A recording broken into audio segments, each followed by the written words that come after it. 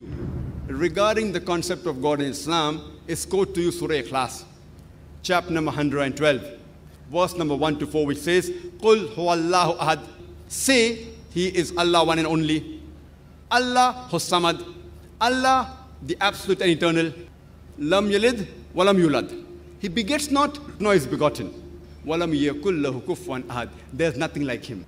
This is the 4-line definition of Almighty God given in the glorious Quran.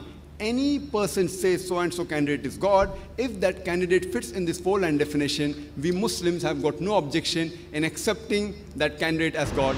And this is exactly what is also mentioned in the Hindu scriptures, the same 4 points. The first is, Qul huwallahu ahad, say He is Allah one and only. Same as Chandogya Upanishad, chapter number 6, section number 2, verse number 1, which says, Ekkam evidityam, God is only one without a second. The second point, Allahu Samad, Allah the absolute eternal. Same thing which we mentioned in Bhagavad Gita, chapter number 10, verse number 3, that Almighty God is the supreme Lord of all the worlds.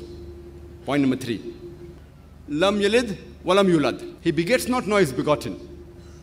The same thing which is mentioned in Shvetashvatar Upanishad, chapter number 6, verse number 9, that Almighty God has got no parents, He has got no master, He has got no mother, He has got no father.